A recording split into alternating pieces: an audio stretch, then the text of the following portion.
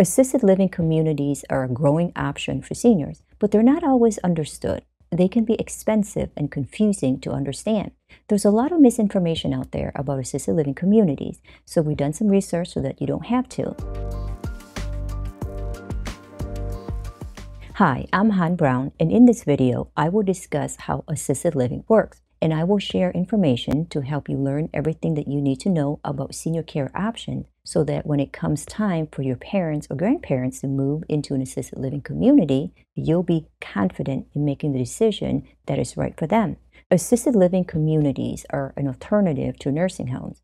In assisted living, seniors have access to all the amenities and services as in an independent home without the responsibility of running their own household. They offer a safe, secure place for seniors to live and enjoy their retirement years with a high level of independence. Assisted living communities provide an intermediate level of care for people who need assistance with daily activities but do not require constant nursing supervision. Residents can stay as long or short as they like. There is no set length of time that someone must spend in assisted living. Residents are encouraged to live as independently as possible while still having the safety net of a staff on hand if needed. Staff are present to help when needed. The assisted living staff includes nurses, social workers, physical therapists, and personal care assistants to help residents maintain their independence. Independent means you can do everything on your own, but if you need assistance, they are there to provide it for you. If you'd like to see more videos like this, please subscribe to our channel, turn on that notification, and like the video to show your support. And if you want to get the most out of this video, make sure to watch to the end. We have some really good information on how assisted living works.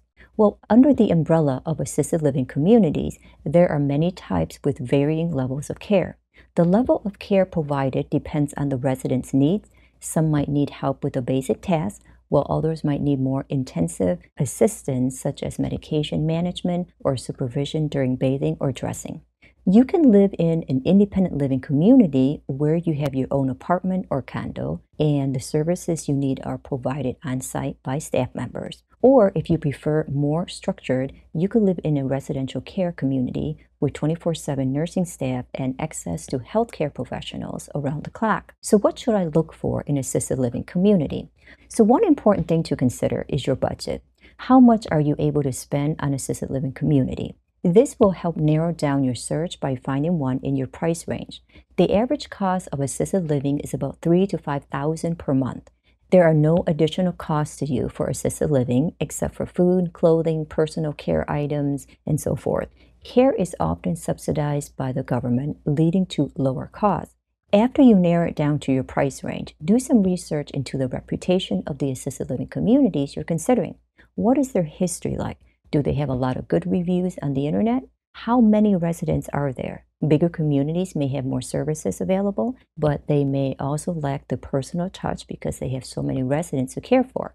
You have to weigh the pros and cons and figure out what's most important for you.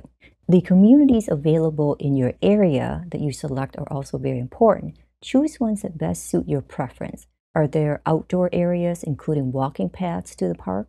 Is there a 24-hour desk staff and security? Are there kitchens and dining rooms where you can cook your own food if you like? Learning about the services the community offers is very important. Do they provide transportation to and from the doctor, grocery store, and other outings? Are there social events like dances or art classes? What about physical therapies on site in case of any injuries? Are there housekeeping services for things like laundry available? Well, getting to know the community policies is also very important. For example, some communities only allow visitors during certain hours. If you have any pets, you want to make sure that they're allowed in your community. If you smoke, be sure that's permitted as well. So how to prepare to move into an assisted living community? Once you decide on the right assisted living community for you, it's time to prepare to move in. So pack your belongings in boxes and be sure to label them with the room that they'll be going into so it's easier for you and your family to unpack later. You don't need to bring everything from your current home, but do some cleaning and donate anything that you don't need to bring with you to Goodwill. Pack all your clothes, linens, pots and pans and dishes, toiletries in boxes or plastic bags so that they don't get lost or damaged during the move. Choosing the right moving company is very important. They'll be moving all of your important belongings, so make sure that you can find someone that you can trust. Be sure to understand how you will be compensated in case anything is damaged in the move. Take pictures of the furniture and any valuable before packing them up so that you can remember what they look like before moving. If something happens to them in the moving process and they get damaged, then you'll have proof of their former condition and can dispute it with the moving company. And lastly, start making some phone calls to friends and family members about what support you will need from them after you move. For example, you may need rides to the doctor, someone who can help to cook dinner, or someone who can help with yard work. They could also watch your pets for you during the move. There's no shame in asking for help. So how to make friends with the other residents while maintaining your independence? After moving into the assisted living community, you'll be able to meet lots of new friends that you can spend your days with. When moving in, start by introducing yourself to people that you pass in the hallway or on the street. Social activities are a great way to meet new people in your community. Most communities have a calendar of social events that you can participate in, but you can always start with your own events as well. Invite neighbors over to watch a movie or start a book club or a dinner club to have some conversation. You could also plan a fun activity like cooking classes, pottery painting, or board games.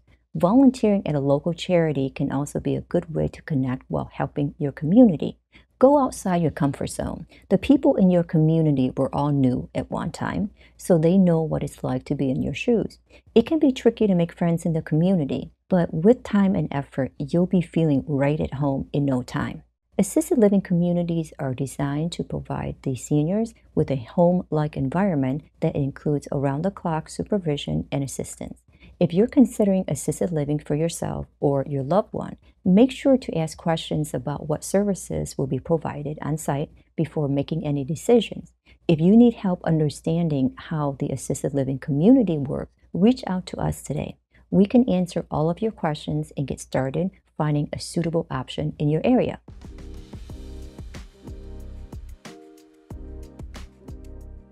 Are you a senior seeking information about aging in today's society? Well, if so, this is the channel for you. Topics that we cover are senior housing, senior living, healthy living tips, caregiving, dementia, and much more. So please subscribe and turn on that notification button to keep up with our weekly videos.